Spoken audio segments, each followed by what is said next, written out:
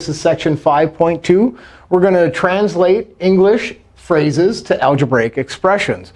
This is how we approach story problems. So before we begin, my camera operator and I worked on finding some terminology that we're going to have to be familiar with. So Jane and I spent a little bit of time brainstorming, and maybe we missed a few. Maybe you can come up with them on your own. But we're going to find the English words that we use to describe these mathematical operations. So first, we looked at this one and said, well, this means addition. So if we're talking about addition, that means to add or to plus. Sometimes we'll see the word sum or combine, together. If we're bringing two things together, we're going to add them together. Or maybe we see the word increase. So again, that list would be add or addition, plus, sum, combine, together, or increase. Sometimes maybe even the word total. All right, when we see this symbol, we know that this is subtraction. So that would be one English phrase. Or we might see difference. We might see take away. We might see the word decrease, or less, or minus. Any of those English words describe this mathematical operation. Now here, we have different operators that indicate the same thing. Multiplication. We might have product, times, and the word of. So if I have 5 of 6 items, I would have a total of 30 items. So we look for those words to multiply or to find the product or times or of. Here we have division, and I showed a fraction here because that means division. And so does this symbol here, division. So division would be one word. Quotient is a frequent word, or divide or divisible by. Sometimes even the word per, like percent, means to divide by 100. Then when we have exponents, that's this value right here. We have a base and an exponent. Some of the English words that describe exponents are, of course, the word exponent. Maybe we use the word power. Maybe we use the word raised to. And sometimes we have specific words that specify an actual numerical power, such as squared. That means to the second power. Or cubed, which means to the third power. So when we see these terms, they describe one of these operations. So let's actually look at some examples and translate them from the English language into an algebraic expression. So the first one says the product of 3 and x. So the product, I recognize that to mean multiplication. The multiplication of 3 and x, which says 3 times x. And if I want to simplify that, I could. It's just 3x, right? Because we know that this means multiplying. So does this. This just means multiplication through adjacency. All right, let's look at the next one. 3 added to a number. Well, added, I know what mathematical operation that is. It is that plus sign, right? 3 added to a number. Well, I don't know what the number is, so I have to assign a variable. So I'm going to say 3 plus 3 added to a number. 3 added to a number. And that's exactly what that says. Here's a special word, twice. That means a special type of multiplication, multiplying by 2. And I recognize that. That's one we didn't put on our list. Twice the sum of x and 1. Here's where we have to be careful, because we're not multiplying 2 times x or 2 times 1. It's twice the sum. We have to multiply 2 times the addition.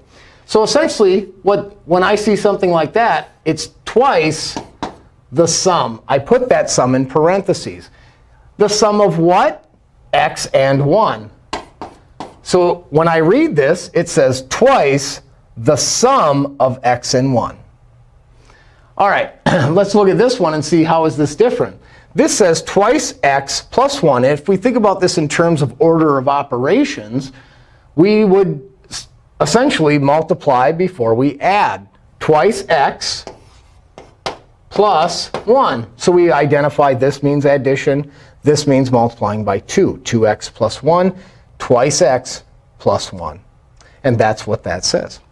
All right, let's look at some more examples. This one says 5 squared plus the product of x and y.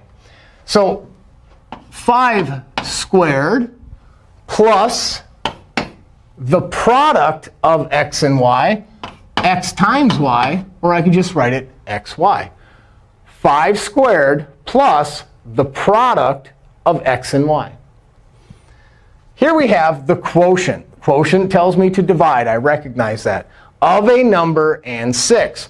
When it comes to division, we have to identify the numerator and the denominator. And we usually identify them in that order. So when I read this, I translate it in that order. The quotient of a number, I'll assign that a variable x, and 6.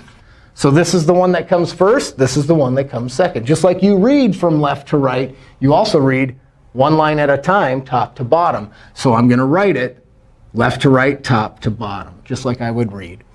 So the quotient of a number and 6, the quotient of a number and 6.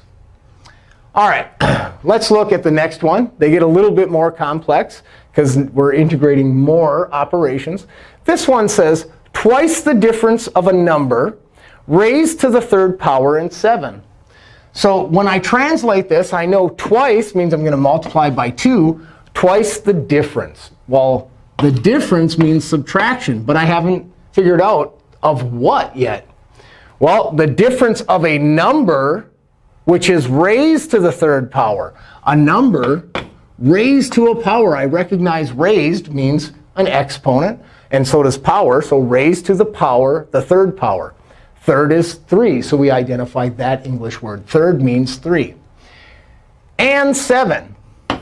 So this says twice the difference of a number raised to the 3rd power and 7. They can get pretty complicated. But we can hopefully see the point in this is that if we had to write every mathematical equation out in English language, you can imagine how time-consuming that would be. We have these series of symbols and operators so that we can make the math a little bit less time-consuming. All right, the next one says the quotient of 5 and the sum of a number and 2. So we have to think of this as like maybe a compound sentence. The quotient of 5. So the quotient of 5, because this number came first, and the sum. Well, and the sum, well, sum tells me to add, and this would be the next value. I'm going to have the quotient of 5 and the sum of a number and 2. A number, I'll assign that x, and 2. So we're able to simplify that. So what would be good practice is to take expressions like this and try to write them out in the English language. Write it backwards. If you can do it from this to that, can you do it from an expression into the English language? That would be great practice. And I know you've seen many of things like this in your homework. So keep practicing, do your homework, and thank you for watching.